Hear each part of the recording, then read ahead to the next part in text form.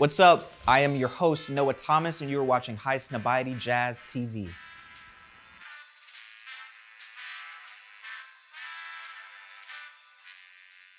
Coming to you now is a special DJ set by Mr. Toshio Matsuura.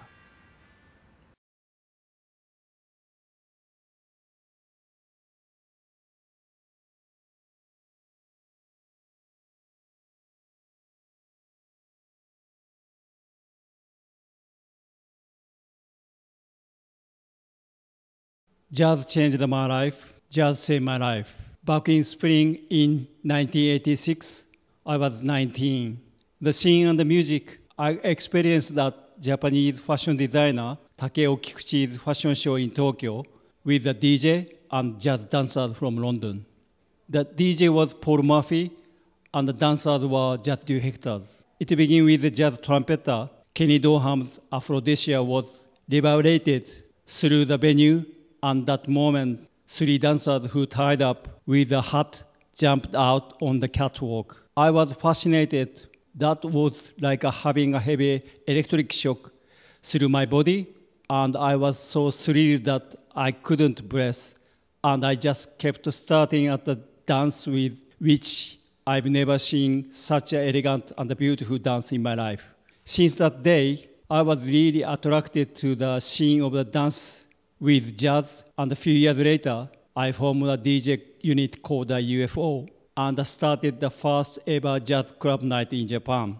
Then I have traveled and played at the clubs and the festivals all over the world. 34 years since then, I'm so glad that I'm still having a life searching for the fresh music, which makes me feel numb and carefree, selecting, introducing, and sharing it with you.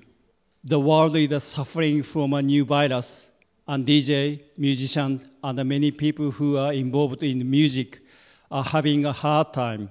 Tough times bring opportunity. Let's get over these lagging waves with the new ideas and good music, because I believe that jazz is experience. Jazz is a surprise. Jazz is taking risks, venture into the unknown.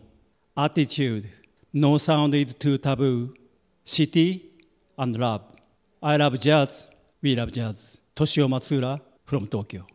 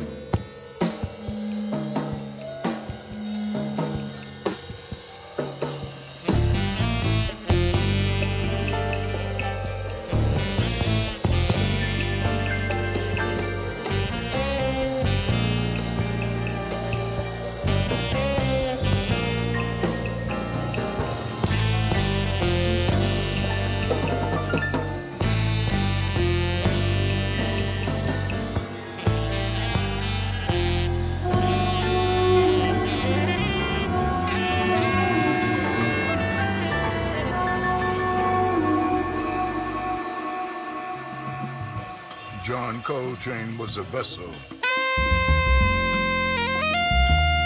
taking us to the house of God. He spoke to God in the language God knew, the language of sound. Use his horn to talk to God, to express the love he had for him by loving us with his sounds, a divine love. Love supreme, love supreme, love supreme, love supreme, love supreme, love supreme, love supreme, love supreme.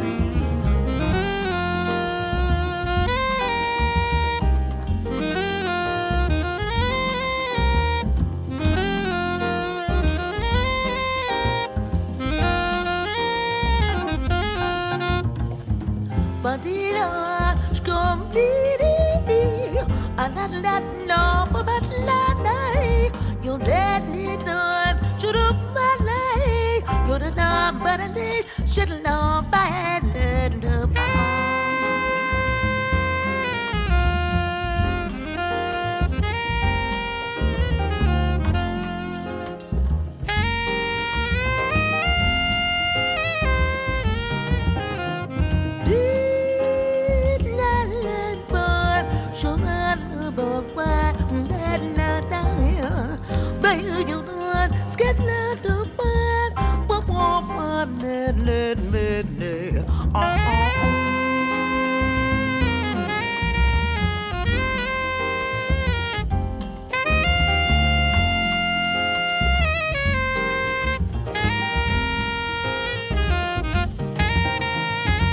Shit-a-dip, a-hit-and-dip, shit-a-dip, a-hit-and-dip, shit-a-dip, a-hit-and-dip, shit-a-dip, a-hit-and-dip, skid-la-la-la-do, ba-la-do-da-do-do, la-la-do-la-do-do, ba-la-la-do-you-ba-la-la-la.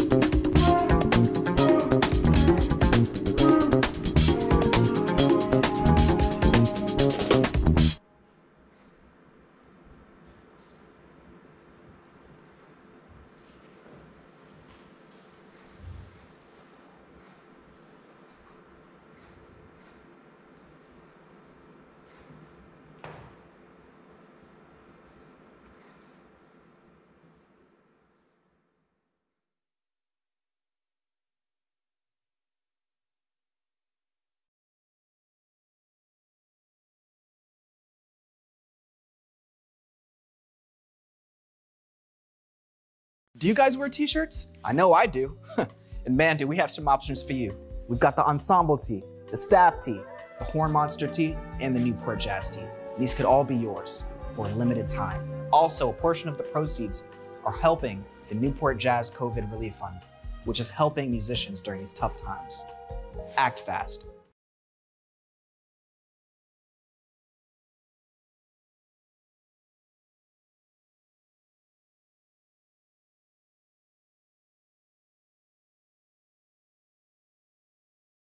No, it's here.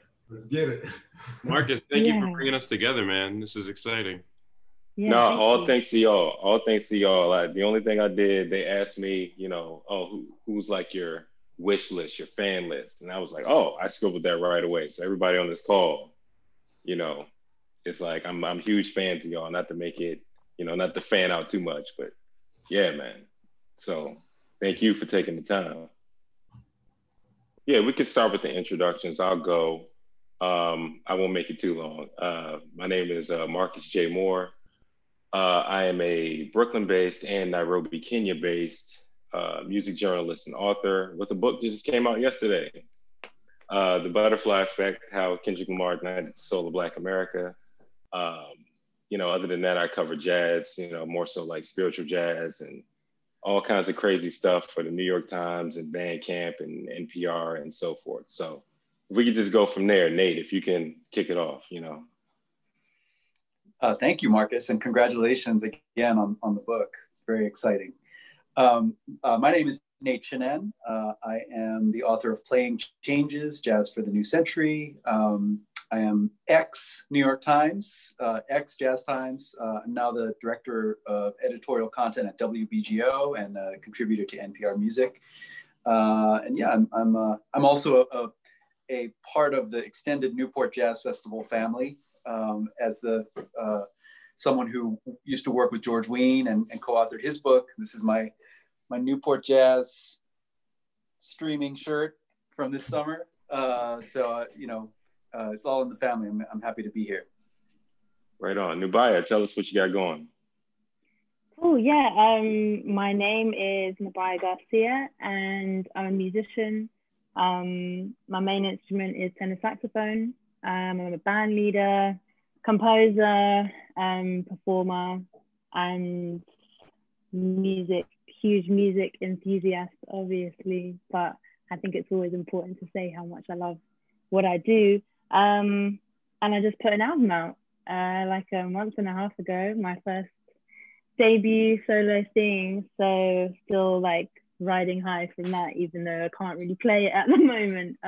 But yeah, I'm just feeling very thankful to have that opportunity to put out part one of my story, I guess. So yeah, that's me in a nutshell. Right on. Chief, I see you over there with all the drums. Tell us a little bit more about yourself. All right. Well, I'm Christian Scott Atunde Adjoa. I'm a trumpeter, composer. I produce music as well. I own and operate an app company and a record label called Stretch Music. And I'm a band leader as well. For people that know me more intimately, I'm also a chieftain in the Black tribes of New Orleans. And I am currently in Los Angeles. Right on. My man, Gio, what's going on? Hey, I'm Gio Rusinello. I cover jazz, stretch music, experimental music, all related things musically. and music adjacent for the New York Times, and I also write about politics. And I very much digging your hoodie, Marcus. I'm a fellow DMV native, and I run a small organization there called Capital Bop, which advocates for the music and tries to keep it thriving in DC. Hey man, thank you, man. And of course, PG all day, PG Maryland all day. So you know what it is.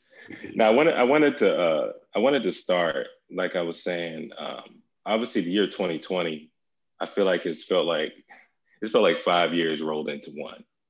So music aside, writing aside, I just want to get into a conversation about how we're navigating it. You know, how is everybody? I know it's a broad question.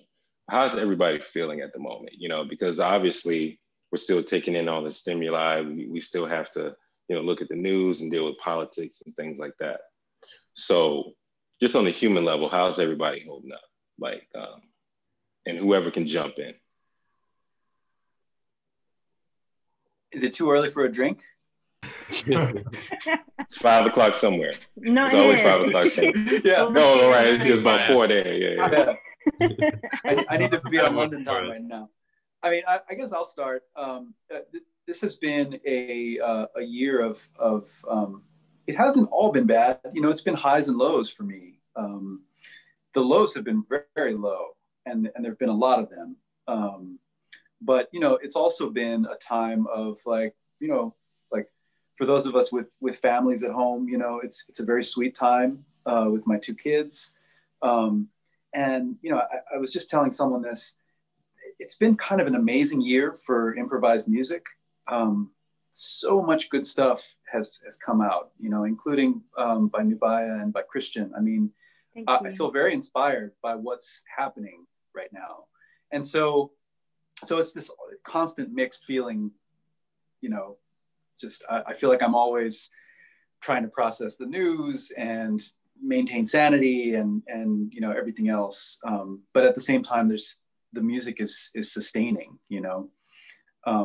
Maybe a little later we can talk about a story I have from April that involves me and Gio.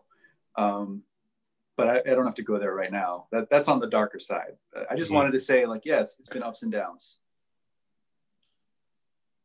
Yeah. So, Nabai, how about you? How's everything going? Same, really. Like extreme highs, lots of lows. I feel this has been a huge time of reflection for me. This whole year, actually, even before lockdown kind of began and we entered that kind of stage of things, I think I've been on the road for 2 years prior to the beginning of this year. So I came home and felt like a huge, like, wow, I'm finally home. And then that turned into like, I'm always home because, you know, nothing was really going on outside. So in that, there was a lot of time for reflection and thought on, you know, what do I value basically, and what do I represent, and what am I trying to say in the actions that I do, the music that I make, the people that I surround myself with, what can I give to my community other than music. Like, so that's been a lot, but also like really encouraging to know that I do have a community of wondrous souls around me, musical and otherwise, and all around the world. So yeah, I think it's just been a lot. 2020 has been a lot. It's been like pow, pow, pow all the time. And I'm just taking each day as it comes, trying not to overwhelm myself with everything that's on the internet, and learning a new kindness to myself. Yeah. Now, if Gio, I saw you shaking your head, and the thing that I've always appreciated about your writing, and you too, Nate, where even though, you know, just by definition, we're, you know, journalists, right? And we're not supposed to, but historical definitions, we're not supposed to really feel. We're supposed to just kind of talk about what's going on, and that's that. Maybe that's an archaic model, but that's kind of newsrooms I came up in.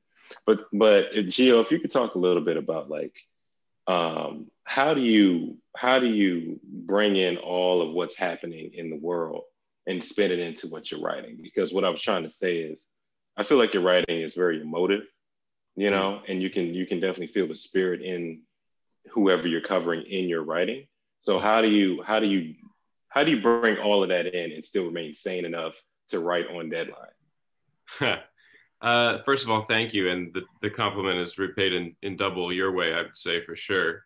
And I think you're right that we both probably have looked at history in terms of music writing and seen a lot of traps that we could fall into, and maybe think about new ways to do it and new ways to try at least to imagine our way into what we're covering and listen our way into what we're covering, as opposed to judging or categorizing or things like that, which is always a challenge. And I find myself falling down in that challenge all the time. Simply, you know, the power of history and the weakness of one person or whatever. But I do think that, yeah, you're right. That's a goal. And I think in some ways covering politics alongside music, politics with a capital P, you know, kind of within the terror dome of what we consider American politics these days, has helped and hurt at the same time for me, because it does foreshorten your imagination in a lot of ways, to be writing about the same cast of kind of prefabricated characters that waltz down the hallways in Washington, D.C. every day. So, because I don't know, I'm sure most people watching this are not totally familiar with what I cover, but literally, I mean, I cover day-to-day politics, like the Washington grind, you know? And then I also am writing about some of the most mind-expanding and like really future-opening music that I think we have. It really does come down to like trying to listen as opposed to see, for me. And seeing, I think of as a kind of categorizing, a kind of gaze. Listening, I think of as a much deeper interaction, and one of receptivity, and one of kind of giving yourself over. And I think if you can really like bring yourself fully to the task of just being open and trying to learn from the material, then you can get a lot further than if you try to bring in, if you think of yourself as a quote unquote expert who brings in a set of assumptions. You know, knowledge becomes assumptions really quickly in that way. So anyway, I guess to be brief about it, I would just say this has been an amazing year to do a lot of listening. This has been a really incredible time to try to humble myself as much as possible, because in that process, I've been able to go back through history. I think because the news cycle has kind of churned down to a standstill in a lot of ways, although Nate rightly makes the point that these musicians that we have out here are doing incredible work under these circumstances, putting out amazing records, finding ways to do their thing online, do it distanced, make Brooklyn, where I live, into an amazing habitat of spontaneous musical creativity, like walking down the street. So this has been an amazing time, but I think being able to do some historical research into the role of protest, for instance, in music, in this music specifically, has really just been a time to redouble my efforts to sort of, you know, learn. And as Nubaya was articulating, I think that it often can make you think in extra musical or paramusical ways about what your contribution might be. And I've found myself questioning my role as a writer much more. That's another conversation. And just thinking about how to throw in your weight into struggle a little more directly. But maybe we'll get to that later. Yeah, and while you were talking, it reminded me, Chief, like when I listen to your music, man, and I don't spit hyperbole at all. Like I've never heard anybody play horn the way that you play it. And when folks that don't come from the sort of linearly come from that cultural space are speaking and opining and projecting people as being like the anointed ones or the kings or queens of this music without actually having or being rooted or grounded in that knowledge and that information, it's also really dangerous, right? So sort of to what Gio is saying and also what Nate is intimating in his writing in certain spaces, part of what also needs to be reevaluated is who is speaking and why, right? And it's the same thing musically. And that's not to say that people do not have the right to opine and to conjecture about what it is that they're hearing from, that's not what I mean, but really more of what I'm speaking to is that if you are going to actually, be a gatekeeper in a certain sense, if you're going to be in that position, then to make sure that you have as much information as possible and that you go to the actual master level people in that industry or in that culture before you're actually saying some of the things that you're actually saying. And so that's also part of what we're protesting. That's also a component to decolonializing this music as well. And I know that that answer is very wide, but I think it's important to also be really clear and give comprehensive answers about what we know or the impediments to moving forward. And so that's a huge part of the reevaluation that we're doing in this moment as well.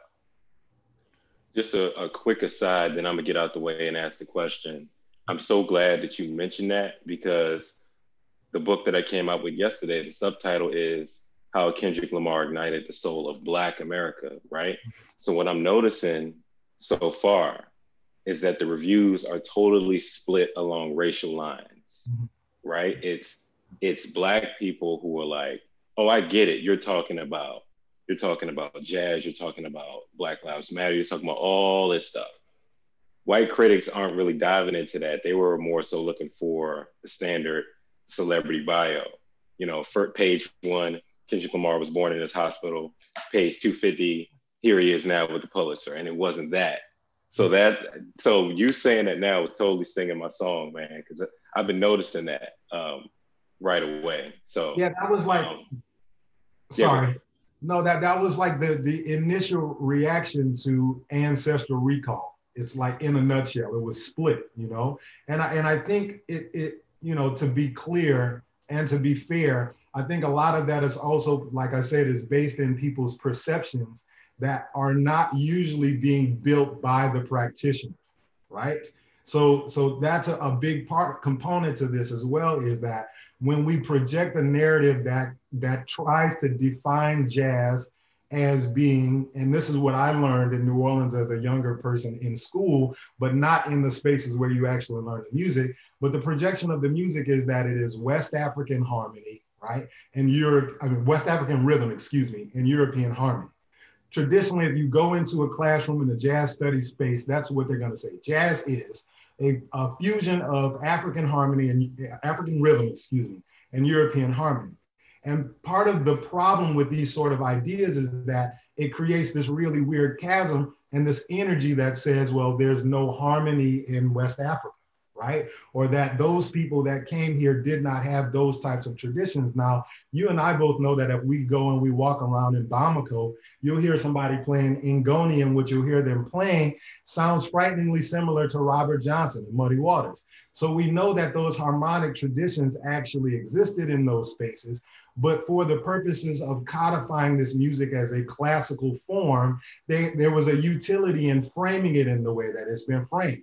So when we made this record, in a sense, to try and create a document to decolonialize sound through rhythm and to show the harmonic tendencies that exist in rhythm and why that music is as nuanced and as sophisticated as other forms, then there was a bit of a fight back because there's this cognitive dissonance with that narrative that's been projected that says that jazz is essentially also a byproduct of a well-tempered system. There's a piano behind me here, right? So well-tempered, obviously this is the Western European sort of how these instruments actually ring and vibrate harmonically is a very specific thing. Whereas if I'm playing an Ngoni or I'm playing a kora or I'm playing a sitar, these instruments obviously are wavering in a completely different way. And so it doesn't make any room for that. So we thought it was necessary to try and create a space musically that also illuminated the actual core cultural space of this music in a way where you could hear it in the modern context. So yeah, I understand that you go through that, and that's something I think Nubai can probably say she's probably experienced to a certain degree as well. Yeah, and that's why I was going to go there, Nubai. If you could talk about that, then Nate, I have a question for you. But obviously, Nubai, if you have a response to that, and then also I wanted to give you a space to, sort of tell us about what your music and what your album conveys. Yeah, I definitely agree with what you're both saying, and definitely Christian. I think from my experience with dealing with, since the album has come out, people talking about it, people writing about it, it's, and even the questions that have been asked, they're obviously very similar, etc., but they kind of it feels like they already have a story that they have written, or what they have deduced from the music and the way that I play. Mm-hmm. And even the instrument that I play, like, I find it quite, perplexing that when I arrive to the conversation and the interview, that it's usually, oh, well, this is the saxophone's role in jazz, and your album is a jazz album, and this means this to me. And I think it's been a really interesting and difficult at times to navigate, actually. I'm not trying to run away from the jazz idiom. I'm honored to be involved and thought worthy of the genre. Like, that's not the issue. The issue is that there's so much else in my album. There's so many other influences. There's so much, there's a different culture that people just aren't really recognizing within, the Caribbean. I'm from the Caribbean, and this whole album is me essentially navigating that, trying to get back to the beginning as such, in terms of my family's history, the music that my parents grew up on, the stories that my grandparents and my parents have told me about music and about life there. I didn't grow up there. I've been to Trinidad a lot. But yeah, anyway, I'm getting off topic, but I think I've just noticed that people have an idea of what they think my music is, and that idea is about 20% of it, or just a portion of it. And like you said, Christian, the narrative is so boxed. It's like, this is what this is, and I'm like, okay, but what about all these other stuff? I did a track in Colombia, I did a Cumbia track with a band from there. Like, I mean, it's just, it's quite interesting what's ignored and what isn't, what is chosen to talk about. And yeah, I found it quite hard to navigate in a way that doesn't like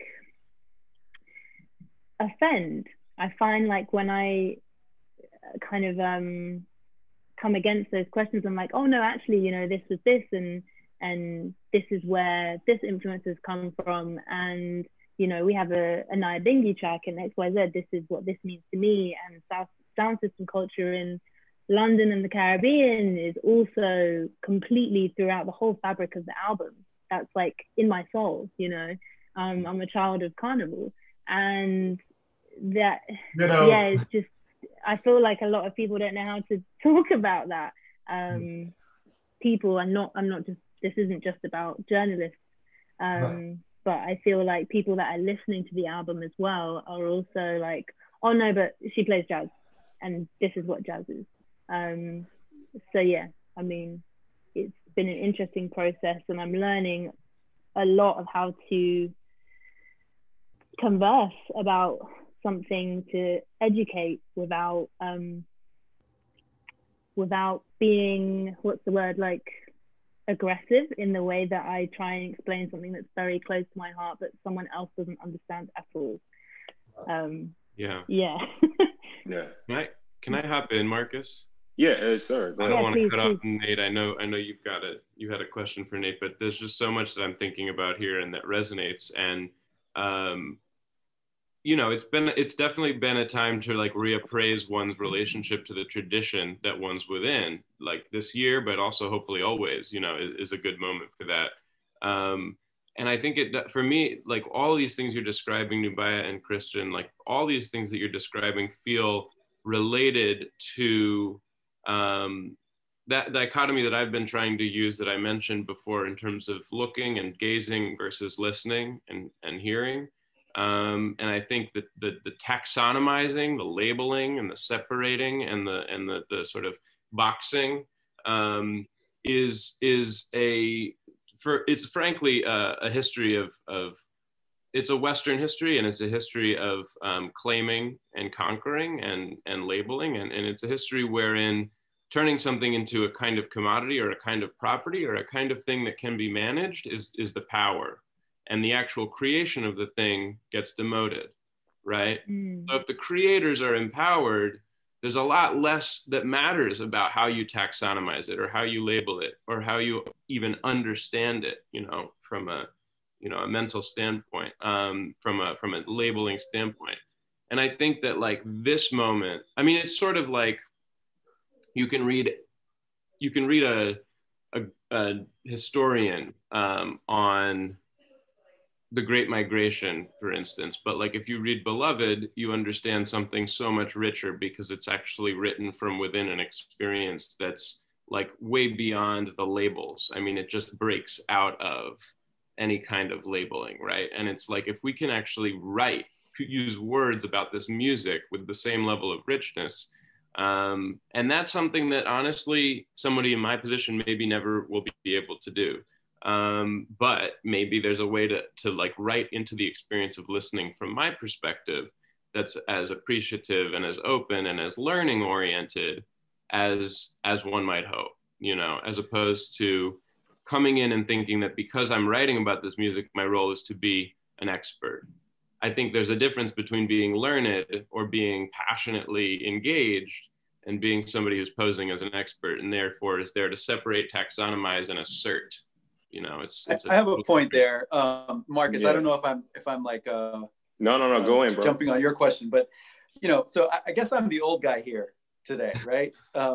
I am approaching my mid-40s, so that makes me the old man in this scenario, which is fine. I'll take it. But you know, the point I want to make is that some of what we're talking about are these, you know, Gio, you mentioned taxonomies. We're talking about sort of structures that are set up for the purpose of sorting and kind of making sense of things. And that work is done by critics, it's done by historians, and then it's also done intentionally or unintentionally by the industry and this sort of the whole apparatus of commerce and everything, right? But I want to talk about criticism specifically for a moment because I came up at a time when, you know, okay, here are the critical narratives and here are the models that we have. This is what jazz criticism is, right? And I remember saying like, okay, Martin Williams, okay, it's time to really go deep on Martin Williams and figure this out, you know, and it happened at the same time that I was learning about the new criticism in literature and, you know, sort of, it's all about the text. It's the, you know, intention doesn't matter, it's the text. And so there's this famous moment in sort of jazz criticism where Martin Williams decides that Sonny Rollins is just the paragon of thematic improvisation. And he says like this, you know, this is what it is, right? And he takes a track from Saxophone Colossus that I'm sure you both know, I'm sure everyone knows, Blue 7, right? And he talks about the way that Sonny Rollins develops this narrative and this structure in the solo. And he talks about it in, you know, very formal terms. And then he basically says, Blue 7 is a masterpiece. I mean, that's literally, he says, Blue 7 is a masterpiece, right? Now you would imagine that that's a really cool thing to hear if you're Sonny Rollins. But if you ever talk to Sonny about this moment, you realize just how destabilizing and alien that idea is to him as a practitioner, as an artist, you know. And that was a really big lesson for me when I had a chance to sit down with Sonny and talk about, you know, how he sees this whole thing, you know. He didn't reject Martin Williams's perspective, you know, or his authority as a listener. You know, he appreciated that, but it's just a completely alien way of thinking about the creation of the music. And I think that was very instructive for me. And, you know, going back to Gio's sort of binary between seeing and hearing, you know, I think you used the word humbled. You know, humility is a big part of this equation. There is no way to really deeply be listening without engaging in some humility. No matter how much of an expert you are, if you're listening, you are being humble in some way. you know, I mean, I guess there are critics you could point to and as exceptions to that rule, but you know, so I think that it has been really heartening to see, because I do think some of this is generational. It's been great to see a new model or a different model emerge that is much more attuned to cultural context, that is much more attuned to human experience, and looks not only at the artist's intention, but also the whole web of relationships that this music operates within. You know, how the audience receives and responds. You know, all of this. It's an ecology ultimately, and you know, everyone has a part to play in that, and no one can fully understand it or predict it. You know, like you're just a part of it, and so that's been a really useful framework for me. It certainly informed my book, and it's been a kind of a revelation for me, let's say within the last decade or so.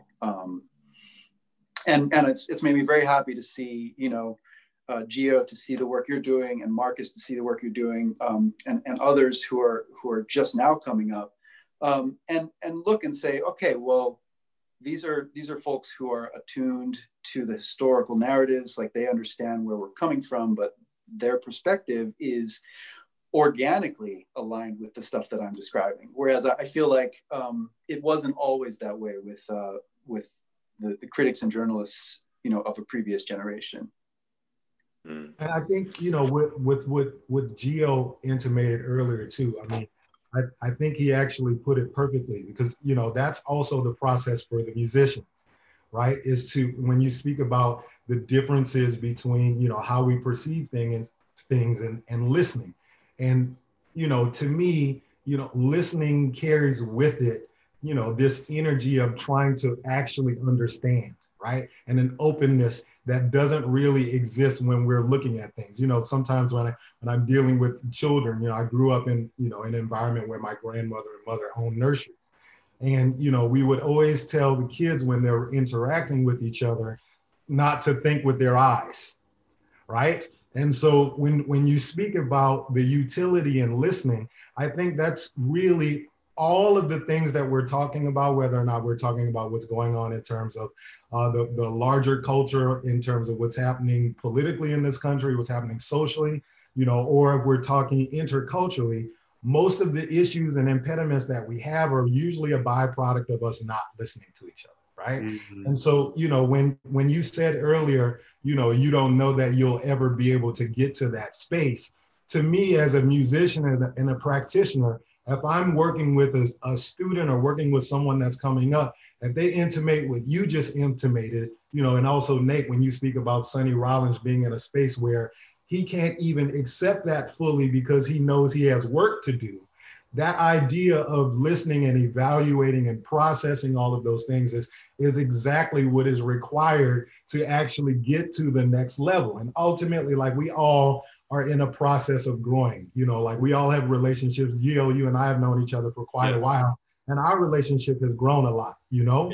And so the point is that doesn't happen if we don't take the moment and time to actually process where each of us is in that moment, you know? And so, you know, I just want to make sure that, you know, I'm saying that too, because I know a lot of times it feels like the musicians are kind of like beating up on the writers, you know, about, you know, well, but what about this? And you only talked about that. And I'm not doing all of these things. But, you know, at the end of the day, everyone is in a process of growing. Even the 94-year-old person that's maybe writing an expose for Downbeat magazine, you know, that wrote about Louis Armstrong at one point, that person is also still in a space of growing. And I think if we relate to each other in those terms and in those ways, then this is the thing that helps us move forward and to heal in a moment that is so taxing and so difficult, is tapping into that energy. So, you know, I applaud you guys for what you're intimating, because that's beautiful.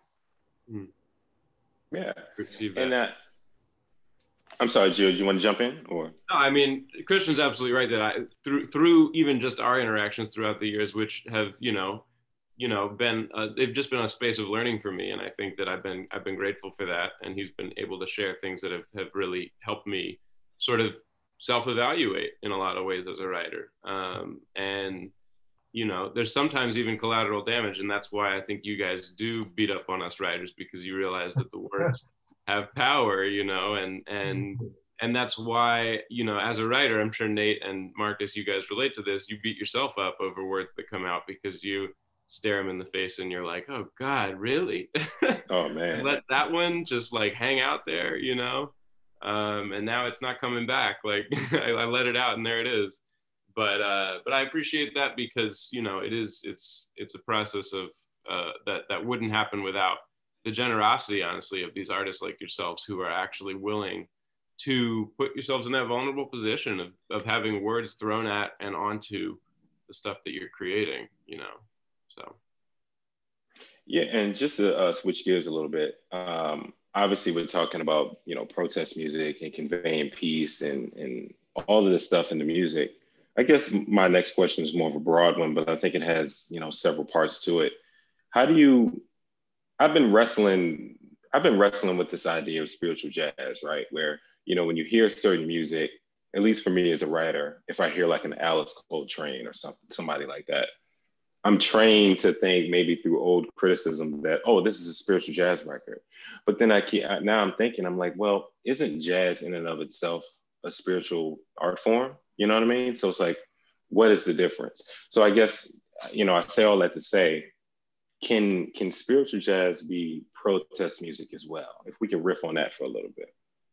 Well, yeah, I mean, I think all of the music is, you know, energetically sort of tethered to that idea, right? Because the cultural spaces that the music comes from are spaces where there are, you know, the history has been the history. So I don't think for me, I don't like to separate and make those types of distinctions when I'm speaking and dealing with music. And I know, like, one of the things that Nubaya intimated, you spoke about like your history in the Caribbean, right?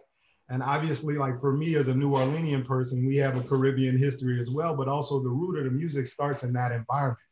And part of what you learn as you're learning and you know, you're younger and you're developing, you're auditing these spaces. But one of the things that you're learning on your process during the process of becoming initiated in this music is that it is all tethered and rooted in your spirituality, right? So those aren't things that maybe make it to like Cleveland, Ohio, or different spaces in terms of like what's being taught in jazz education, right? In universities and high schools. And this is something I go all over the world saying this because it becomes about the intention and what it is that you're doing.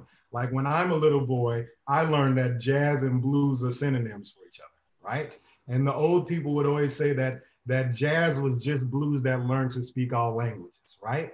And a huge component of that when we're speaking of blues music, jazz music, all of that is also about you as a means of, you know, sort of cathartically releasing things, also having to be fully human, which also acknowledges spirit, right? And so when you're younger and you're growing up in those environments and people are teaching you that at a very young age, you also understand why it's paramountly important to make sure that those principles in the music always stay around, right? Because, for me, when I'm 13, 14 years old in these spaces and my teachers are talking about conjuring music, and they're talking about the energy and the intention behind a note.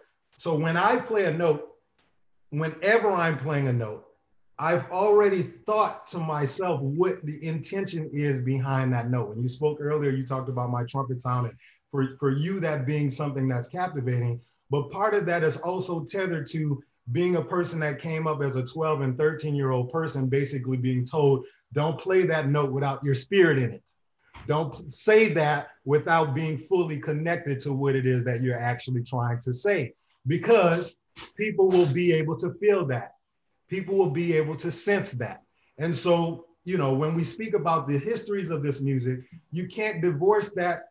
You can't divorce what you're hearing in this context from those religions and those traditions that predate jazz. And what I mean by that is like when you speak about candomblé music, when you speak about Santeria, loud traditions, all of these spaces, the music is essentially conjuring music, and jazz is the same thing. The only difference, I think, on a general level is that the musicians in New Orleans were also very intentional about making sure that what they were doing was also tethered to them reclaiming something that had been taken away.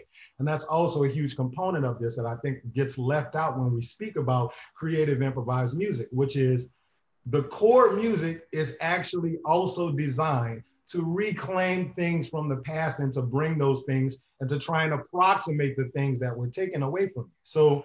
So when you're speaking about spiritual jazz versus, I guess, straight ahead jazz or other forms of jazz, the one element to me that cannot be taken out of this music, and that doesn't matter, it doesn't matter if you're making it with blonde hair or blue eyes or curly hair and brown eyes, is that the intention should always come from spirit first. So to me, there is no jazz without spirit. So the distinction has always been confusing to me because that's what the music is primarily. I have to jump on that, if you don't mind. Marcus, is that all right if I? Yeah, just real quick, then I wanted to ask Nabaya. Yeah. So all kinds of things are sparking as you're talking, Christian. And one of them, if I can just get personal for a second, I grew up in Hawaii. And so I had a lot of contact with Hawaiian culture, Native Hawaiian culture, which is very spirit oriented. You know, it's an indigenous people, and they were a big part of the entire, you know, social fabric in Hawaii. And so I grew up with that in the islands. And then I made the decision, like, all right, I need to move east. I'm going to plug into this jazz scene. I'm going to go to, you know, I went to Philadelphia first, and I went to New York, and I felt like, all right, well, and that's over there. That's that thing. And then this is this thing. And to me, jazz was visceral and cerebral, and the spiritual element was not really factored in. And actually, it was going to New Orleans was one of the things that helped me put the pieces together, because the first time I went to New Orleans, I was like, why does it feel so familiar here? Like, why do I feel so at home? You know what I mean? And it reminded me of my home, and a lot of that had to do with the expression that you're talking about. This idea that spirit is fundamental, it's integral, it's everywhere, and also the idea of a reclamation, which is, I think, you know, when you talk about New Orleans and a place like Honolulu, that's the thing that they have in common too, is that the culture has been commodified, and it is actually the primary driver of the economy in a lot of ways, is the commodification of the culture, right? Right, same in New Orleans. Yeah. So it was actually a process for me of reconstituting that spiritual identity in the music and sort of resituating it, you know, and saying like, oh, it's not just Pharoah Sanders when he's doing his thing that means spiritual jazz. So I'm agreeing with Christian that like ideally it is everywhere. Now, as Gio knows, having reviewed some shows, I mean, there are nights when you're sitting in a club and there is no spirit in the room, and it is, and maybe the technical accomplishment is very high, and maybe some cool things are happening, but it's not, the spirit is not there. And so, you know, that happens too. But I just, something about the way that you were expressing yourself, Christian, just, it really struck a chord with me, because I had to make that journey. I had to sort of find my way back to it in a way. Mm. Yeah, Nabaya, if you wanted to jump in on that. Yeah, definitely. What you're saying, Christian, definitely resonated with me in the way that, to me, like I've definitely seen the term and heard the term kind of thrown around, spiritual jazz and all of this, and even in a couple of bands that I'm a part of, like, oh, this is what they play, and kind of in a way to, well, it's usually to like sell it, isn't it? You know, it's always to sell the ticket. Like, this is what you should expect, and this is why you should buy the ticket, because you're a fan of this type of music, rather than the whole like music as a whole. But that's, you know, part of the other conversation about labeling everything. But for me, I think playing music has always been about playing it with my whole self, with my whole spirit, with my soul. And in various institutions, hasn't been at the forefront. And I think those are the times that I've like lost myself in terms of why I choose to play this music and why I didn't even choose to play the music. It fully, as cheesy as it sounds, like it fully chooses you, I think, when you choose to like let it in, all of it, and give yourself to it each and every time you play. You're just I feel like an instrument in that way, rather than like putting my ego at the forefront of it. Like, it's all about me. It should be about, like you said, Christian, what's your intent?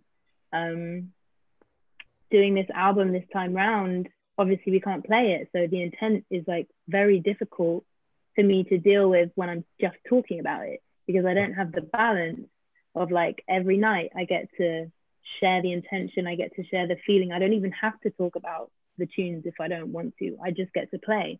But without that, it really showed me the importance of displaying my spirit within the music through the way that I have to talk about it now, because that's what I'm doing. But rather than playing it, but I feel so much more importance around the story of the music, around the intention of the music, around explaining the spirit if I can't play it to you, explaining how important the intention is behind this album and each story within the album and the narrative as a whole, because that's how I'm communicating at the moment. Everybody has the record, obviously, and you can go and listen to a record and feel it without me describing what it is about, or without someone analyzing it for you. And that is the spirit of the music. And you can have that, I can't remember who said it, but someone just said, you know, when you go somewhere else and you feel like you're at home.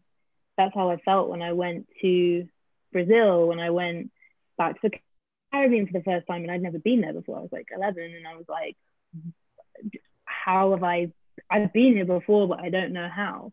In Colombia, in all over the world, you don't even speak the same language with words, but you can play with anyone if you are truly listening, if you're truly present, if you truly intend to be a part of something bigger than yourself. Yeah, so that's my take on it. I think it's a huge important part of it that does get left out often, and I think I'm truly learning the importance of talking about that side of it, as well as I'm a musician and this is what I do and here's my album. It's like I'm trying to communicate that side of things more. If I can't do that through the music that I play each gig, I'm trying to do that with the intention behind the music and where the music has come from, which is my soul and my spirit, which is also my ancestors' souls and my ancestors' spirit, and all the music that I've absorbed in all kinds of genres for my whole life. Okay, well, it looks like this time flew away on us, so I got time for one more question. I really appreciate y'all for taking the time seriously. I know it went by real fast, right? Really quick. Needed That 2 was hours fast. for this panel. Seriously.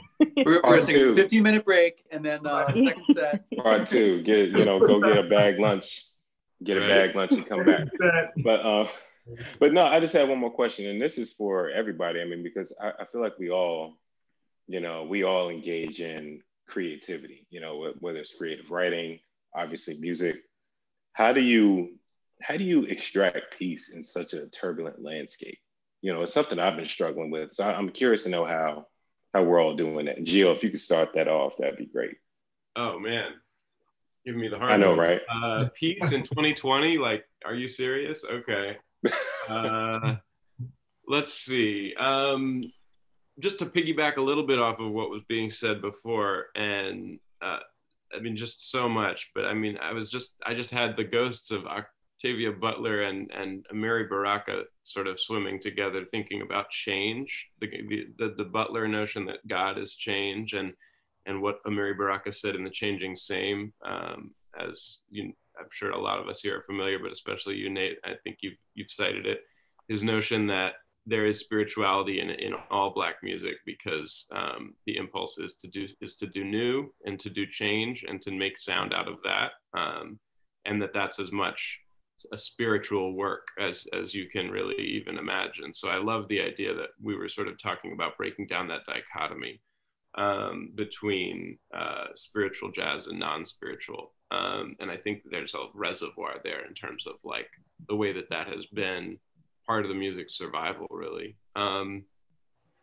I think now, I mean, the joy is that when everything is so hard, that the work of getting inside this music and learning from this music is joyful work. You know, like it can feel like a place where it didn't get any simpler, it didn't get any easier this year, but it's also so rich and so full of information. And especially now that we've got a world around us that at least feels more compelled to entertain some of these really hard questions and to do more listening, I think this music is a really crucial place to start from a broad standpoint. And then more specifically, I guess, especially over the summer and into the early fall, I alluded to it earlier, just to go outside and to hear music so much in my neighborhood or places around me in New York. It's been refreshing, because one thing I would have, if we had more time, I wanted to hear Christian respond to Nubaya's point about talking about the music versus playing it, because Christian, I've always loved how that exchange, and that balance between talking about where the music comes from and then delivering it to people, unfiltered, unfettered, and direct, has always been really, really bound up for you in your extremely powerful stage performances. And now I think is a time to remind ourselves of the importance of the live act and the importance of the local. I mean, you had people at the beginning of quarantine talking about, can we go to church on Zoom, right? And people were doing that. But they were like, man, it's just not the same. And it's the same with music. And maybe we can remind ourselves that we've been listening to records, trying to scratch out of that surface something that we can't necessarily get unless we're in communion together. So as things return or whatever, or as we envision a new model for everything, hopefully, maybe there can be more emphasis on the local, there can be more emphasis on the in-person, there can be less emphasis on the kinds of commodification that are required, as you mentioned, Nubaya, when you're trying to mass produce and mass sell a musical offering. And there can be more focus on how much can be gained in this direct communion of whatever it is, the local scene around you, the place that you live in, you know. I think that's where a lot of this growth can be done. And for me, it's been a joyful experience amidst all of this to see so much local music making occurring again. Okay, well, I think we got to leave it there. I'm looking at my time. Oh, I'm sorry, guys. Look at me going on and on. No. You all were great, man. You all were great. So no, I really appreciate it. Seriously, this was a really good talk, and it's good to talk to people who have the spirit in the music, and they're trying to convey something very real through the writing and the music. And like I said at the top, I'm a legit fan of everybody on this call. So thank you so much for taking the time. Thanks for bringing us together. Thank you. Yeah, no problem, bro. Absolutely. Thank you so much. Good to see you guys, man. Thank you all too. I know, you too. Thank you too. All right. Yes. Thank you so much. You will.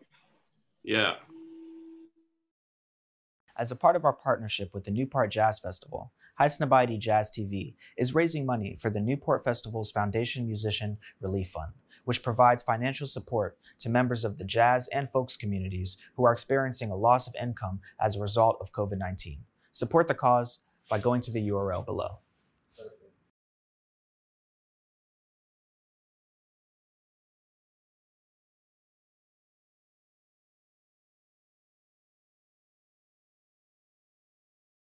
What's up, y'all? Christian McBride here. Welcome to my man cave. I never stopped listening to vinyl. Even around 1990, 1991, when vinyl kind of went out and CDs became the norm, I always stuck with my vinyl because it sounds better. That's what I think.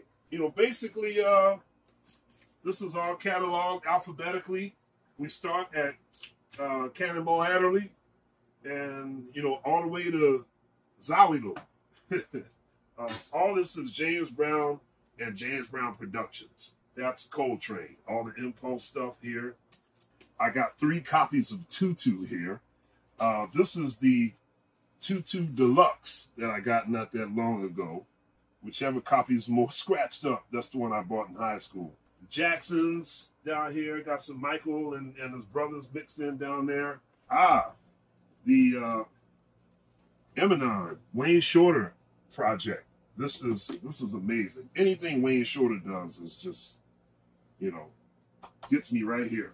Now here's something for you. This is a really good copy of the first Miles Davis record that I probably fell in love with. I want to play you this record because this has become like an earworm for me in the last year and a half. Now, let's see.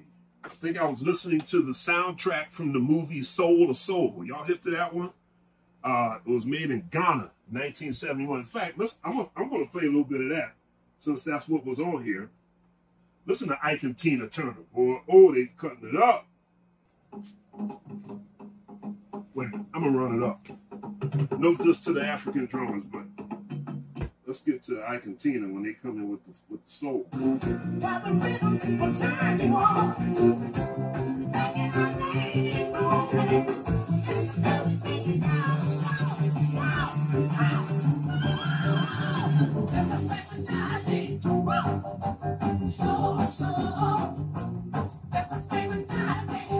Boy, Tina Turner, boy, she's so bad. Now to close you out, a little Fire Eater by Rusty Bryant. And yes, I have all my PlayStation stuff here too. But Idris Muhammad on the drums.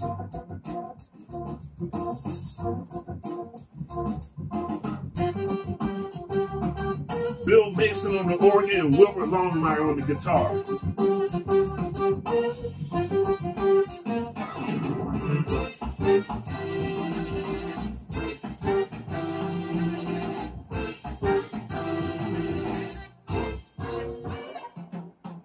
All right, that's all I'm gonna give you for now.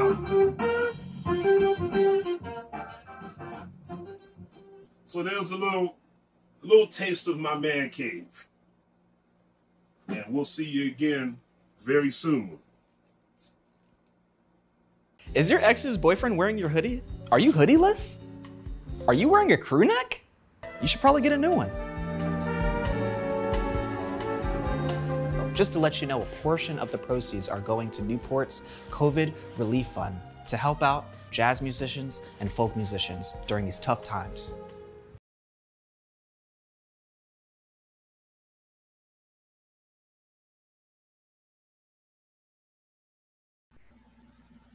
Hey everybody, what's up? Christian McBride here. I'm bassist and artistic director of the Newport Jazz Festival, and it is an honor to have you all here on Highsnobiety. We are raising awareness for the Newport Foundation Musician Relief Fund. And to help me do that, I'd like to introduce all of you to someone that you all know. You know him well. He's a legend, one of the movers and shakers of the music today. My man, the great Robert Glasper. What up, dude? That's the best introduction I ever had. Thank you, man. Thank you. Hey, man. You the cat. You the cat. Appreciate you having me on. This is dope. Absolutely, sure. Man. So how's everything out there in La La Land? Shoo. Everything's cool, man. It's interesting. It's an interesting time. I don't think in 20 years, I've never sat still this long. Yeah, you know what I mean? Right. I've never sat. I mean, I don't think even longer than that, but especially when I got to New York. I got to New York, what, 90, I don't know, 98, something like that, 97, 98. Yeah. And since 1999, I've been on tour every year. You know what I mean? Like with somebody doing something, you know? And so this is an interesting time having to sit still and really take a look at everything. And it's a good time too. You know, I was able to, as you can see, I'm in my studio. I built a studio. Me and Terrence Martin built a studio, yes. And we're getting it together now. But it's having me focus on that and getting better at recording. You know, I feel like if you're in the pandemic, you should come out of it doing something better than you did before. Man, listen, I've been getting some shared time in because I thought if I'm not a better bass player after this is over, this was all a waste. Now I don't even understand what that would sound like, Christian. I'm scared. I don't even know what that means. You be a better bass player. You might as well just start playing saxophone or something like that. You got to get better at another instrument. No, for man, sure. I hear myself play sometimes. I'm just like, ugh. Right. It's like if you come out of, for all the jazz cats, if you come out of this pandemic still sounding like you did on the bridge of All the Things You Are before the pandemic, something's wrong. That's right. Man, but you know, I see you and Terrace and Jahi on the, I see your Instagram stories, so I know y'all not letting this keep your creativity down. Oh no, man! I've been putting out stuff. Me and Terrace have a group called Dinner Party, and it's with Kamasi Washington and producer Knife Wonder. We put a record out maybe 2 months ago, and then we just put a remix record of that record out last maybe October 9th. It came out. It's called Desserts. Yeah, and we put a remix. So you know, we're just kind of trying to keep it moving, man. And you know, I've been doing some more film scoring, and trying to get into that more, and trying to get that muscle going while I'm here. You know. Now, did you start your own record label? No, I didn't start my own label. Terrace has his own label. Right. I haven't started my own record label. That's something I definitely want to do. I have to find the right time and the right place to do it in and make it work. But that's definitely something I want to do. I'm working on a new album now, Black Radio 3. So I have these two records, Black Radio 1, Black Radio 2. So now I'm in the midst of doing Black Radio 3, which is interesting because now I'm having to do it just by sending files to everybody versus being in the room, versus being in the studio, you know, and that's a different thing. It's so wild, man. Like the last 3 albums I've played on were just like sitting down and putting bass tracks down. Yeah. Wow, it's different. Very different, you know what I mean? And for R&B and hip hop and stuff like that, you can get away with it more because it's less interaction all the time. Right. You know what I mean?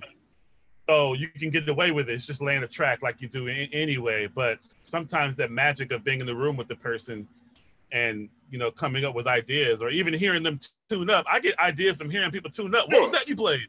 No, that's a joint. Let's put that. You know, just all those little things. You miss all those little snacks, those little bitty, you know what I'm saying? But at the same time, I know a lot of artists who have gotten good at home recording their vocals, and now they're, you know, you can record with more opportunity to record with more people and more often, and because you don't have to be in the room, you don't have to pay for flights and hotels and. If you don't show up and you know all that stuff. That's right. And man, I gotta tell you what's so cool, man, is in fact it drops tomorrow. Tomorrow being Friday, October 23rd. I'm on Bootsy's new album.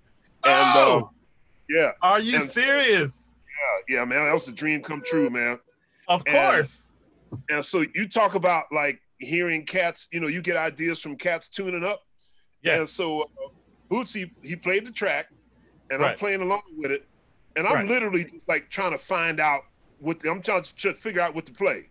Right. And so I'm playing this old mess, you know, just kind of messing around. Bootsy's like, yeah, baby, do that.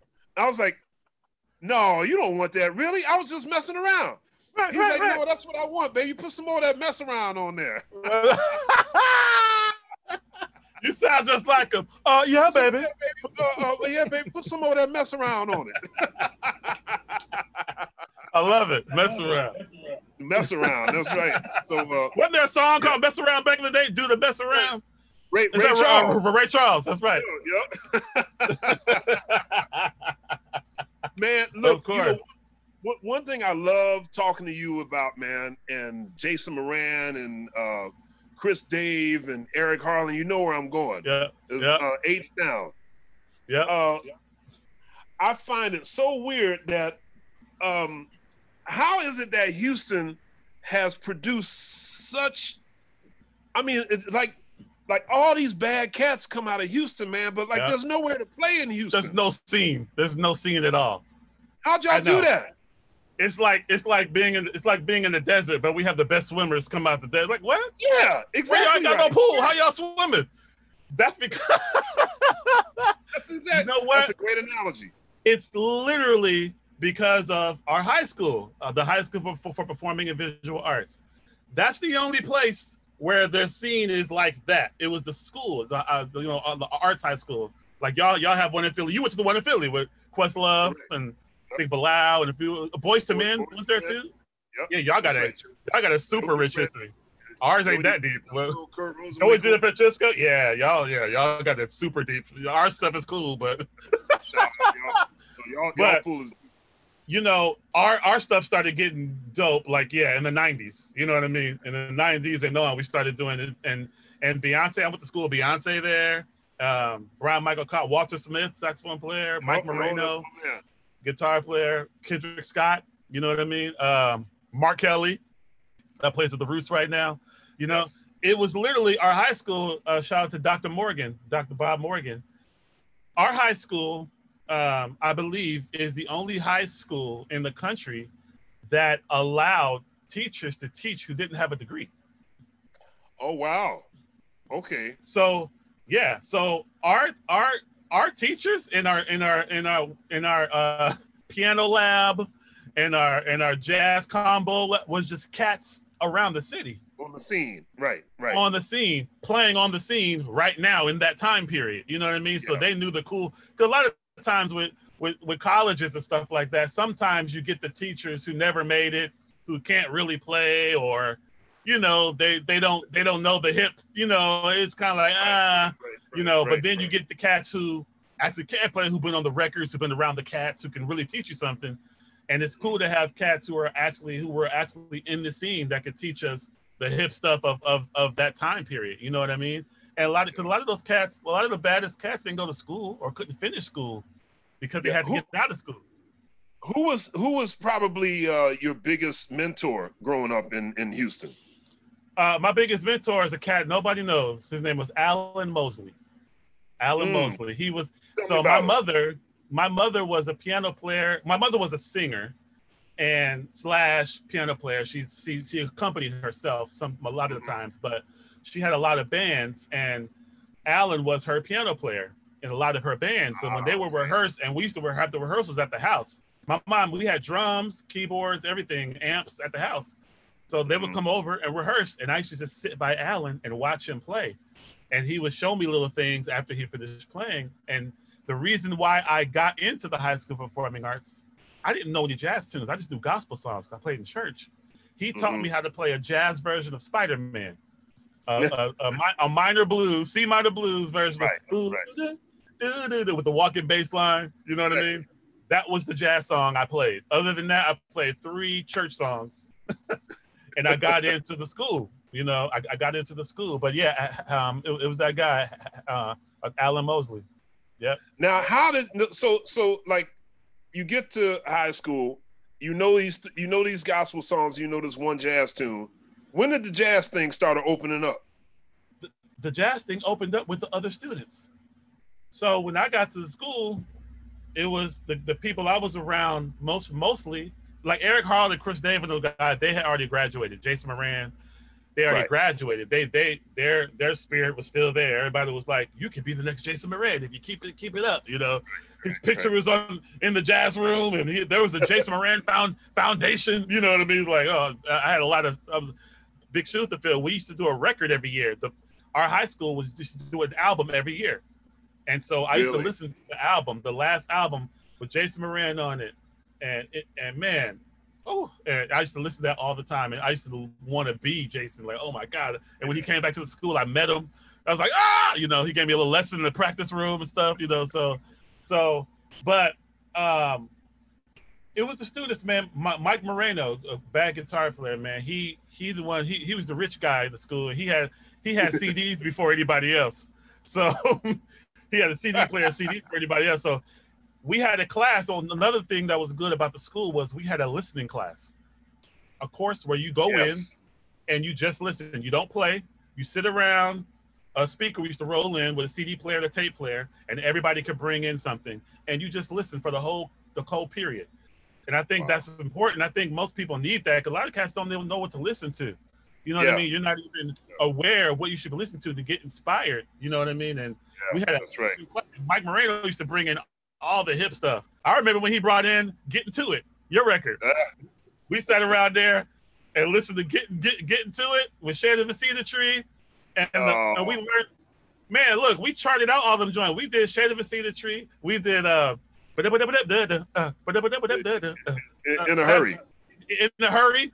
We made big band arrangements out of those days. We played them in our combo class. Man. What? What? Are you serious? Are you kidding me?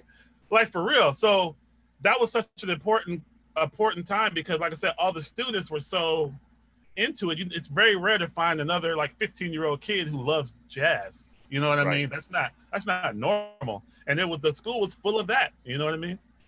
So, you know, what's cool about, you know, your story sounds quite similar to what it was like when I got to Kappa in high school, because as you well know, my oldest friend in music is Joey DeFrancesco. Right. And Joey is one of these kids that, I mean, he was gigging around Philly when he was like 8.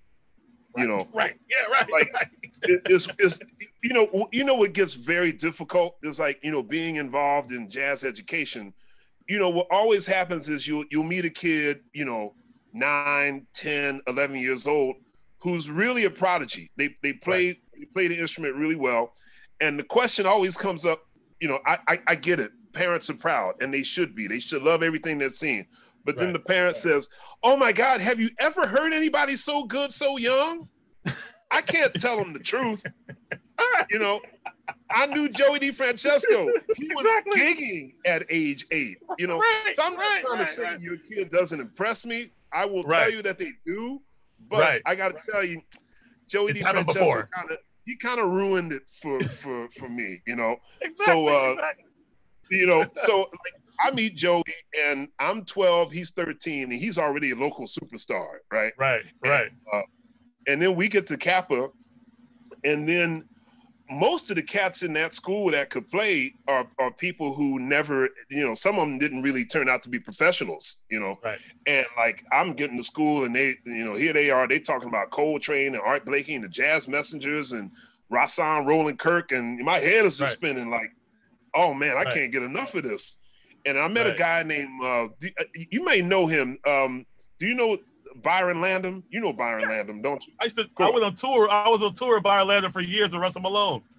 Yes, of course. That's right. So Byron and his older brother Robert, those were like my 2 number 1. You know, those were like my dudes. So Robert and Byron were like, look, I don't know what you learning in school, but come over to our house and we gonna share it on the real stuff. So they pull out like those BSOP albums, Maiden Voyage, The Real McCoy, you know, Power to the People, Joe Henderson, all the stuff. And you know, Robert be like, so let me show you what to play on a Lydian chord. Let me show you what to play on a sharp 9 chord. And I'll just be like, wow, this is better than school. Right, of course, exactly. And these That's cats crazy. These cats weren't that much older than me, man. And they showing me the stuff, you know. I just played with Joey. I did a gig. I'm one of the curators for this cruise ship, the Blue Note Jazz Cruise. Sure. And Joey was a guest on the cruise, and I had him sit in with my trio on organ. Oh, and we got a chance to play together. But then out of nowhere, we're at the sound check. I hear a tenor sax, and I'm like, who's killing on tenor sax? Kamasi? No, it's not. Kamasi's not here. It's Joey on tenor. I knew he played trumpet. I didn't know he played saxophone too, bro. So let me tell you something. When I saw him play the saxophone, I told him, I said, look, man, you know you're my brother. I love you more than anyone on this planet. But if you ever pick up the your life is going to end. Right. Exactly. It's like, yo, are you serious, bro? Nicholas Payton's like that too. One of them guys too. Yes, he's like that. Warren Wolf is like that. Warren Wolf. Yeah. It's like, yo, what are y'all doing? I hate all of you. I love you, but I hate all of you. Can't stand them. Like, we should make like a MTV. You remember they used to have those MTV Celebrity Death Match? those Yes. claymation joints. Oh man, they should do that with jazz for sure. 100%. That would be amazing. That would Warren Wolf absolutely be versus amazing. Nicholas Payton. Boy, I'd buy some popcorn for that one. Exactly. Yeah.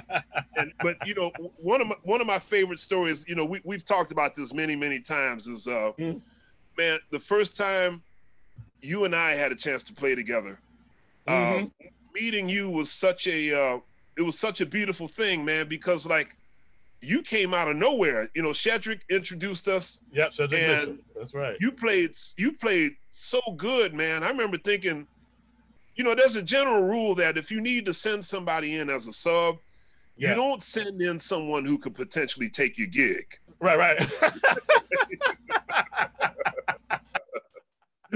You send in somebody who you know they who can do the gig. Right. They can cover it. Right. Right. And then when I heard you play, I was like, right. I like this Glasper dude, you know. Right. That was fun. Yeah, I'll never forget that. That was me, you, Rodney Green. Yep. Green and Tim. Was it Tim Warfield? Yeah. Tim Warfield. Yeah, Tim Warfield. Yep, exactly. and Keith Loftus made a few gigs with us. Keith, that's right. Yeah. And saxophone player from Barbados, not Barbados, from the Ron Blake. Ron Blake, Yeah. exactly. St. Ron, Thomas. yep, that's right. Yeah. Look, I'll never forget when the first time we played, I think our first gig might have been Ortleaves. I think you brought me there first just to get me, you know, acclimated, you know, the thing. And you called off. I actually think that, you know, what's funny, that gig was actually, I think that might have been Tim's gig, but he just kept the band together. Oh, okay. Yeah, because I remember, I need a band. I said, just get Robert, you know. I'll never forget when you counted off Roland Dervish. I was like, what? Because it's normally like, you said, ready, Roland Dervish. What? My left hand couldn't move fast enough. I was like, oh, Jesus. Help me, Lord. I think I'm going to make it through this. That's so fun. That's right. Killed it. That's right. And all them gigs, I say it all the time. At every gig, you have to call my mom after the gig and make sure, so she'll make sure I got back to the hotel okay after each show. I loved it. That's right. And I love speaking with him, man. He was like, hey, Christian, can you come by my room? You got to talk to my mom. I was like, yeah, all right. That's right. So she's like, is my baby okay? I was like, yes, ma'am. He's totally cool. Man, and for sure. One great thing about being a you know, when you're a sensitive musician and you're a skilled musician, you know, there's a certain level of you got to listen. You got to be alert. You got to listen. You got to see what's going on. One of my favorites. There's another story about you that I love to tell. We were playing a gig in Hartford, Connecticut, and it was kind of like a put together thing. And Lewis Nash was on drums. Yeah. Lewis Nash was playing drums, and Keith Loftus was playing tenor, and we were playing a song of mine, Lullaby for a Ladybug. And somewhere along the way, there was a major train wreck with Keith and Lewis. Like, I think Keith had missed the first ending or whatever it was or something. Right. We were all in like a whirling dervish. Most things are recoverable, but that was one of the few times I remember thinking, I should probably just stop and start over again. And I remember looking at you on the piano, and it was so beautiful because you were looking at the music and you're like looking at me, you like, right. McBride, what are we doing? Right. What's happening? You know, and I remember you bogarted something that got everybody back in play. You know? Right. And it was really that's one of my fondest memories of young Glasper kind of knowing what to do to say, bam, here we are. Boom. Exactly. You know? That's something I learned just by sometimes, I mean, all of our, as musicians in general, all of our experiences make us better. I've played in so many bad situations that I know I could hear when something goes wrong, and I've had to fix it before. You know what I mean? So it's like, okay, I know what to do. You know, it's like, oh shit, okay, boom. Now, you know, it took us it's a slap real. I threw water on you, but now we're alert. Now we know where we are. Now we know where we're going. That's now right. we know where we are, because a lot of times with musicians too, man. A lot of cats, especially if they're bad cats, don't listen. Part of what makes you a bad cat is being able to listen and pay attention to what's going on and how quick you can respond. And if you get lost, which you're going to get lost, there's no musician on earth has not gotten lost, no matter how good you are. That doesn't exist. Matter of fact, the better you are, the more chances you take, you might get lost even more. You know what I mean? Just because you're taking those chances, and you have to be able to not have such an ego to where you don't listen and you can readjust. You know what I mean? I listened to Herbie Hancock tell stories about playing with Miles Davis. He said that was some of the most fun. That was the most fun part of the tune. Often was getting lost. Yeah, he was like, "Hey man, where are we?" It's like, I don't know. Well, I'll figure it out at some point. Somebody will give me a marker, or something. Right. Matter of fact, Herbie told me. And I love it because they were so open too, and even on the recordings, I think isn't there something with a few things. But I was talking to him about "Eye the Hurricane," and like when they recorded it, somebody wasn't clear whether it was a minor blues or just F minor. Oh, it wasn't necessarily clear at first, and then it just became clear as they started playing. I forgot who he said it was. It was either Ron or I forget who he said it was, or Fred. I can't remember who it was. But he's like, then it kind of became clear, and they kept the take. I'm just like, okay, here we go. You know what I mean? Well, on the Sorcerer album, the first song they played, "Prince of Darkness," and I find this is beyond gutsy. On the first song, "Prince of Darkness," if you notice, Miles gets turned around at some point. Like Tony plays something really. Tony like derails Miles for a hot second. Miles gets on the other side of the beat. He eventually finds his way back. But I remember thinking, like, that's the take they used. And I was like, wow. Yeah. I like that. Mistakes and all. Mistakes and all.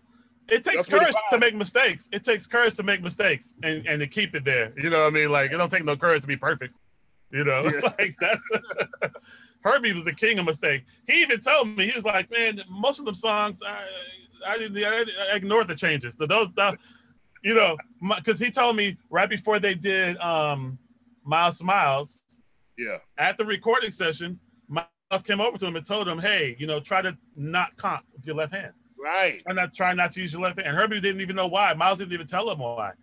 And he said Miles never told him why, but then he realized later. So on Miles Smiles, which might be my favorite Miles record because of that, that's when Herbie went into a whole new world of opening up harmony. Because he wasn't held back by his left hand. From that moment, it opened up everything.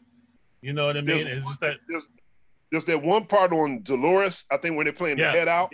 Yeah. Like he doesn't comp the whole tune. He just takes his right hand solo. Yeah. There's one part where he just plays a chord just one time. Just one time. Just like, it goes just like, It's like, woo. Woo. Exactly. Yeah, exactly. Exactly. Man, that's right. Tell me about the first time you met Herbie. First time I met Herbie,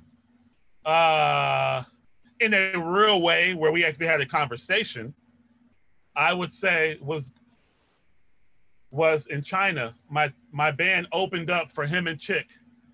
For him and Chick somewhere. Was it China? It was somewhere in Asia. And I came off stage, and I saw Herbie walking like from the dressing rooms coming. I was like, oh snap, Herbie's walking. I could really, because I've met him before in passing and stuff like that. But this like I'm gonna have a real conversation with Herbie now. And man, I stopped to talk to him. This might have been like, I don't know, 2000. It was kind of late in the game. It was like maybe 2015 or something like that. Really?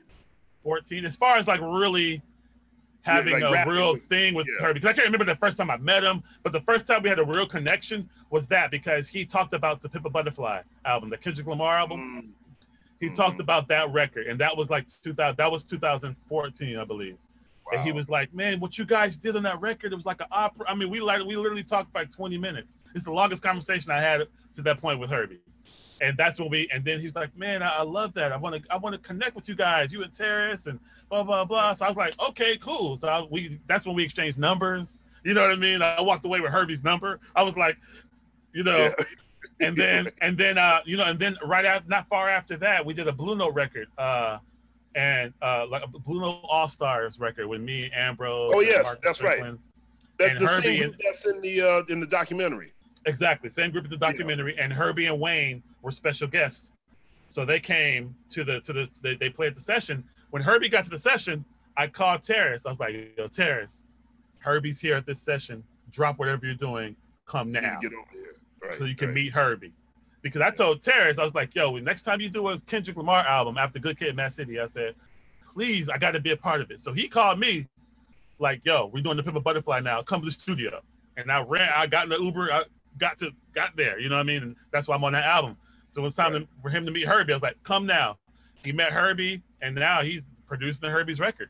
You know what I mean? And it's just so great that Herbie wants to be involved in this. And you know, he's never that guy that's the legend that's like, I've been there, done that, I'm done. Yeah, right. You know what I mean? He's still going. What's that like for you? Because in a way, I mean, you know, Herbie Hancock, I mean, it's really shocking to think that, you know, he's 80 years old. He's 80. He's 80, right? But he's turning to a younger generation, cats like literally half his age, and saying, show me. Yeah. What do I do in a situation like this? Hook me up. So in a way, you're almost like a mentor to Herbie. What's exactly. What's that feel like? That's it. That's so crazy because like literally when I'm in LA and I do a show with someone, Herbie pulls up. Hey, what's happening? He pulls up to the show. You know what I mean? Like it's so crazy because when you think about it, Herbie did Rocket when he was my age. Right. Herbie was 40, 41 when he did Rocket. That was the beginning of hip hop. He helped start a whole genre of music when he was 40. He could have stopped. He could have stopped at that point. You know what I mean? And now, you know what I'm saying? Now he's double the age and still like, yo, what's new? And then not too long ago, beat out Kanye West for Album of the Year at the Grammys. Come on, man.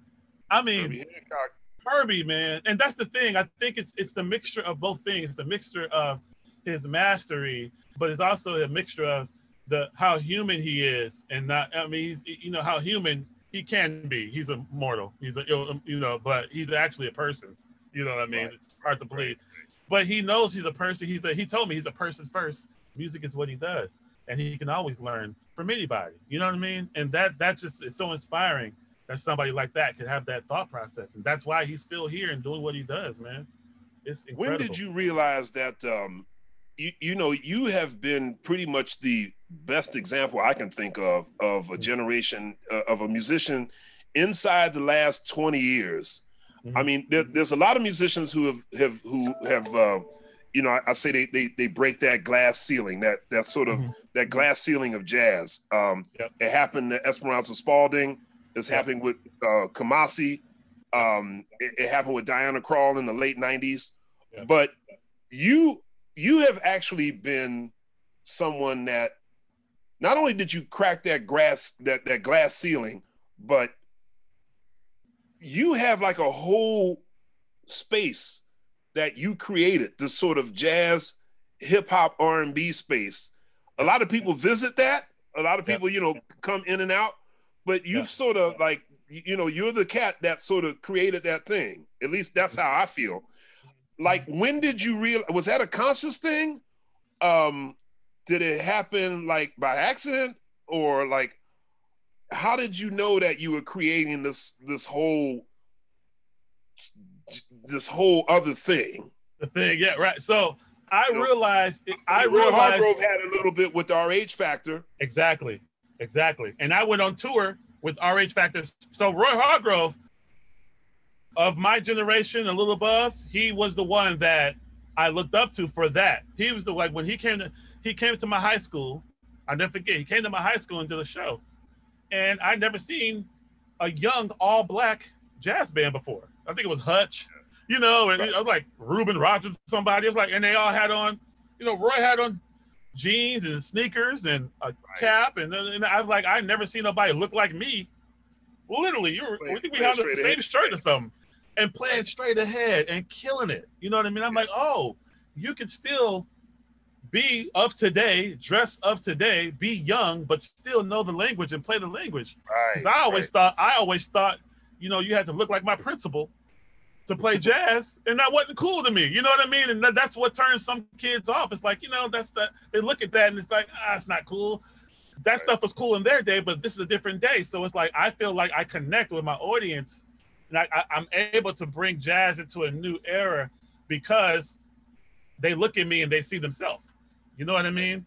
A lot of times that's literally what it is. And so Roy was the first person I saw of my generation that was a straight ahead jazz musician that was playing with D'Angelo, that was playing with the Roots, that put out an album with, you know, Q-Tip on it and Michelle DeGiocello, you know, and it was cool stuff. You know, I was like, oh, you can do that. And then Roy took me on tour with him when I was still in college for the first RH Factor tour.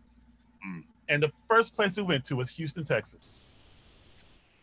Is that the one where, my mom. So I'm like, I don't know, I'm like maybe a junior in college or something. And we go to Houston. I'm with Roy Hargrove going to Houston. I'm like, yo, I'm here. I'm with Roy. I'm in Houston. The place is packed. It's killing. I'm like, woo. Spanky was on guitar too. Yes. Yep. I remember Spanky was on guitar. But Lil Jon, not Lil Jon, sorry. No, it was Willie Jones, and I forget a little bunch of guys, Reggie Washington. Anyway, we get there. Right when the first song starts, we start playing the first song that I don't have a solo on. My mother walks into the building, walks straight up to the stage, points at Roy, and says, "Give my baby a solo."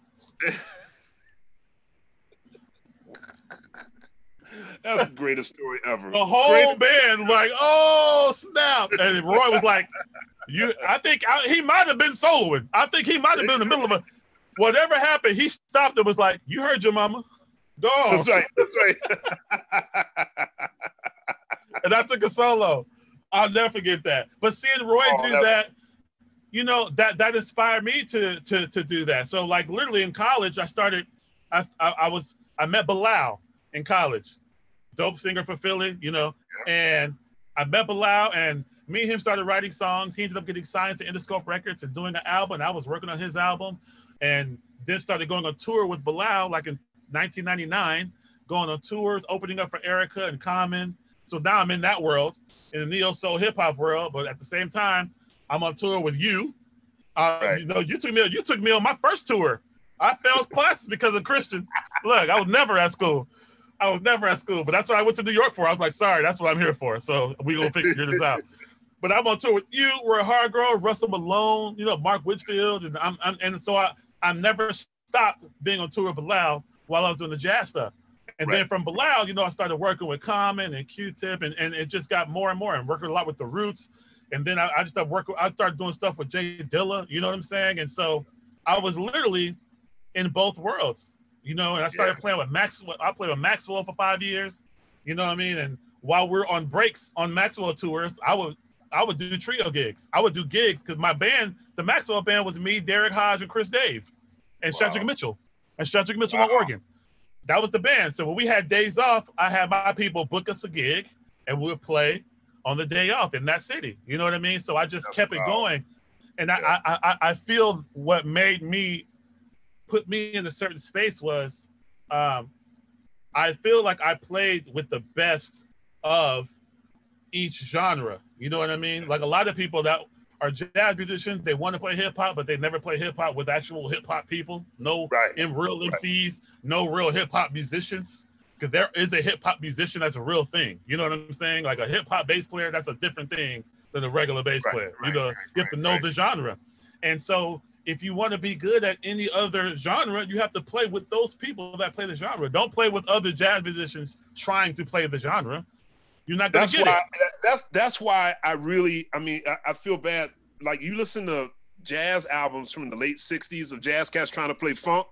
Yeah, like terrible. There's a part of me that's like, oh, bless their hearts. but you need some cats. Yeah, yeah. You know, you need the cats because they end up playing. They end up playing at the genre. You know, at it. They play at it, and you can tell what they're good at. You can tell what they're really good at, what they're not, and that's why their crossover appeal never works. You know what I mean? So I spent time playing with the best of the MCs. I spent time playing with the best of, you know, I played with Amir, Questlove for years. You know, he's the best hip hop drummer alive, really. You know what I'm saying? That he is. 100%. You know what I mean? And then on the jazz front, I played with you. I played with Roy Hargrove. I played with Russell Malone. I can list all the people I played with then. And the R&B front. Kenny Garrett. And you know, so many, and Terrence Blanchard, the list goes on. So that's the thing. I was in those rooms with the real cats that did it. So I learned how to really do it. And I respect each genre. And I think that's why I was able to curate this thing that I have. And I never cut one off to do another thing. It was like, I always did all of them at the same time, you know? Yeah. Well, I'll tell you what, man, you know, just running down that history, it really was organic. You know, absolutely. You literally did have a foot in both worlds, you know? And man, it's always a joy to hang with you, man. I look forward to when this pandemic is already over. I know, man. No, but we gotta do a 3 hour. We gotta do a. I know, man. And I look forward to when we can actually play together again, man. I mean, that gig at the Bureau was so much fun, but me, you and Nicholas. Oh man, that was so fun. Matter of fact, I want to bring it back. They want to do something. They want me to bring the residency back like in March or April. Hopefully, if things turn around, you know, we can probably try to do it. But I would love to do that again. That was so fun, man. We'll do that again. Yeah. You're a bad brother, Robert Glasper. Thank you, bro. I appreciate you. As a part of our partnership with the Newport Jazz Festival, Highsnobiety Jazz TV is raising money for the Newport Festival's Foundation Musician Relief Fund, which provides financial support to members of the jazz and folks communities who are experiencing a loss of income as a result of COVID-19. Support the cause by going to the URL below.